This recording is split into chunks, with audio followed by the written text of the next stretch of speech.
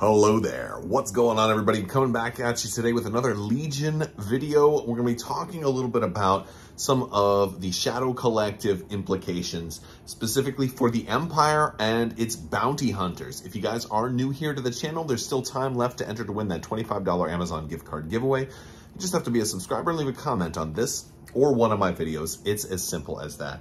So basically, what I'm talking about today, Boba Fett and Bossk are both going to become Mercs. We learned this over Mini Stravaganza.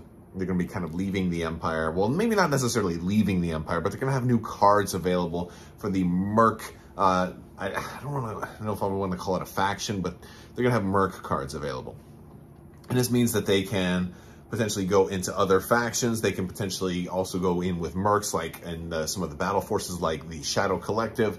And they can basically, they're not strictly beholden to only the Empire. And I think this is a kind of a cool thing that's going to happen, and it's a great way to have bounty hunters kind of be able to be hired by a faction to go collect on a bounty. It allows for maybe separatists to get their bounty hunters while the Empire gets their bounty hunters. Who knows, maybe the Republic or the Rebels might even be able to get bounty hunters at some point. We do know in the Clone Wars, there was some good guy bounty hunters also. Right, so all this stuff is definitely possible, and it's kind of cool. But at the end of the day, you know, the Empire's operatives, well, most of them aren't going to really be quite so exclusive to the Empire anymore, and other factions don't really have this much of a problem. Separatists have it to a smaller extent.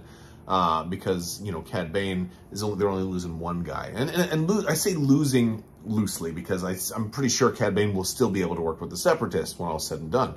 They're getting basically a new Merc card. So what does this really mean, right? I think at the end of the day, the takeaway is going to be for the Empire that their operative slot feels a little light, right? Especially in the case of the Empire, because who's the other operative available for the Empire? It's OP Vader, like maybe the worst character in the game. I mean, of course, that's just my opinion. Especially, like, I never liked OP Vader anyway. It was kind of cool that he could spur, and that's kind of cool. But he also loses Fearless. He also loses a red die in his attack. He gains a training slot, but usually you swap that out for something like Hunter to make up for the loss of the red die, so the training slot ends up being a wash. And, you know, like, and the cool thing about OP Vader is he came with these cool command cards, but you get to use those with Commander Vader. And, by the way, Commander Vader just got 1,000,000 buffs and is now the most OP character in the universe. So, like, I don't need, unless OP Vader is getting, like, major love, reporting for duty. How I Met Your Mother reference.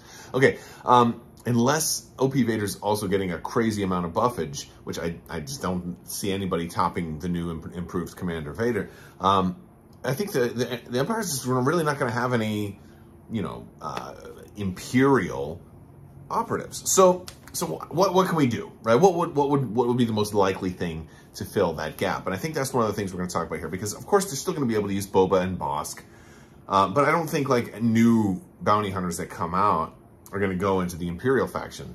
I mean, even if they do a Dr. Aphra, right, who is always teaming up with Vader, and you've got BT and 000. I mean, Dr. Aphra, fan favorite, like one of the most successful comic book characters, and well-received comic book characters. She's like the Star Wars version of Indiana Jones. She's super cool. And she's got these killer droids too, and it's awesome. I'm sure they'll do Dr. Aphra at some point. But even if Dr. Aphra shows up, I think they'll just make her a Merc, right? Like this makes no sense for her to be an Imperial when they're making all the other bounty hunters Mercs. So what are they going to do in the future? Here's what I think. Well, I think the thing that comes to my mind, that comes to a lot of people's mind, is, well, what would be an Imperial kind of named, recognizable, I'll say hero character, but I don't necessarily mean heroic. I just mean hero character like they're, you know, they're infamous, right? Inquisitors seem like the most likely thing. They don't necessarily have to be leading an army. They have to be kind of out there doing their own thing. And I think Inquisitors are the perfect solution to come in and fill that gap and give the Empire its operatives back, for lack of a better term. Now, I'm not saying that they're completely losing their operatives, but it kind of feels like that a little bit, don't you think? let me know in the comments if you agree or disagree. Because they're still going to have access to Boba, but I think the Separatists might also, and I think the Separatists might also have access to Bossk, and so then it just becomes a shared thing. And you're like, well, if I'm doing that, why don't I just get the cheap core and run Separatists instead if I just wanted to run Bounty Hunter, right? And if you run a Bounty Hunter for Bounty, you know, Field Commanders is a thing now. If I just run a Field Commander and no, you know, and no unique characters, your bounty strategy goes straight out the window because you got no options for it, you know? So I thought that's pretty cool also. Anyway, I'm all over the place in this one, right? But that's okay, we're having fun. So Inquisitors, definitely there's a lot of recognizable Inquisitors from video games, from Star Wars Rebels, from comics. They're all over the place, and some of them are very, very cool. I especially like the Inquisitors we fought in Jedi Fallen Order. I mean, obviously the first ones that come to mind are from Star Wars Rebels, right? But Fallen Order had some really great Inquisitors also. So I'm excited about Inquisitors. I'd love to see stuff like that. But at that point, is the Empire's operatives going to be exclusively red lightsaber wielding Force characters, right? Like, is it exclusively, you know, Dark Jedi for the Empire's operatives? And while that sounds cool, should it be that pigeonholed where that's the only thing available? So what else could we do beyond Inquisitors, right? And I'm building up to something here because I do have an idea, but I still want to see what you guys think. So let me know before you get to the end of the video if you can guess where I might be going with this, because I feel like we've had some missed opportunities. Missed opportunities already, because I thought ISB would be perfect, right? So somebody like Agent Callus would have been the perfect operative. You know, I get it. He can deploy and become an operative. Okay, that's great. So can Iden Versio. She can, but they're commanders, right? They're commanders that can deploy as an operative, which means you couldn't run Vader or like Veers and Vader and then two operatives, right? If you wanted to run, you know, Callus or something like that, because you're restricted in that sense too. So you have to, you know, and maybe some of those characters, maybe characters like Iden Versio and Agent Callus need a new card where they just run strictly as an operative. And that would be actually, I think that'd be a kind of a fun thing to do at some point, but more importantly than just redoing old characters, I want to see new characters show up in the game. So you know, there leaves me with some ISB potential where I'm thinking about, well, what about Wolf Yularen? You know, or is he a little too old to be really sneaking around the battlefield operative style? Well, maybe. I mean, then again, could represent a whole different type of operative. Maybe he's the operative that wants to stay in the back.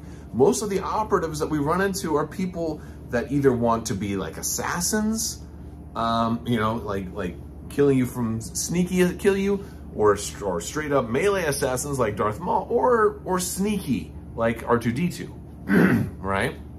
And I guess you kind of have Padme, who's kind of her own. So Padme kind of is like a different type of assassin, where she's a support or not assassin, but a support operative. Well, maybe Wolf Yularen could be a support operative, feeding, you know, maybe he beefs the commander up with intel.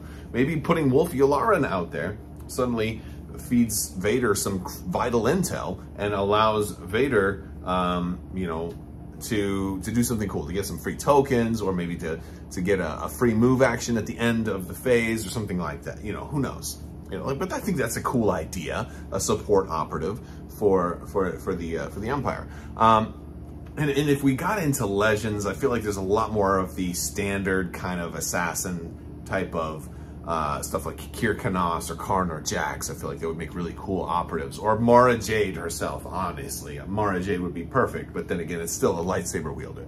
Now, if we back off from Legends just a little bit, and I say only a little bit because I want to introduce you to hear my big theory, which would be, I think would be a fantastic operative, or even two. And we're going to introduce Grand Admiral Thrawn. Now, no, I don't mean for Grand Admiral Thrawn to become an operative in Star Wars Legion, but where I'm going with this is, since Thrawn has come back into books, and by the way, the Thrawn books are fantastic. We got another one coming out next month, the finale. Oh, I'm so excited for it. But Thrawn has given us some great operatives. Not himself, he was obviously going to be a commander. But what about Rook, right? His little assassin, the Nogri. Rook is the perfect operative for the Empire. We only see him working for the Empire. And Eli Vanto, another option. Eli Vanto is his little buddy, not really taking command of a whole bunch of stuff, but he's definitely an operative, right? It could work that way. Let me know what you think. That's some of my thoughts, but I guess we're gonna have to wait and see. And I can't wait to see what's next. I'm still hoping for Inquisitors, but I don't want it to only ever be Inquisitors from this point forward. I hope they can, change it up a little bit. That's all I've got for now. I want to thank you guys so much for watching. Big thanks to my patrons. You guys help make this channel possible. So thank you for your continued support. And as always, if you're going jogging, make sure you wear some clothes, because otherwise people might start chasing you for all the wrong reasons.